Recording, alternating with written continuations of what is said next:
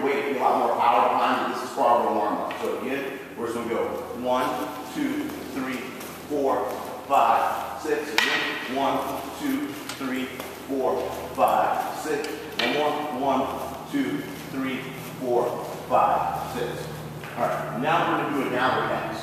So all a downward X is going to be, I'm just going to go downward X, down. So I'm just going diagonal, diagonal. So I'm going to go right, right, and then I'm going to go left, and left. And so I'm just going here. So watch me go slow.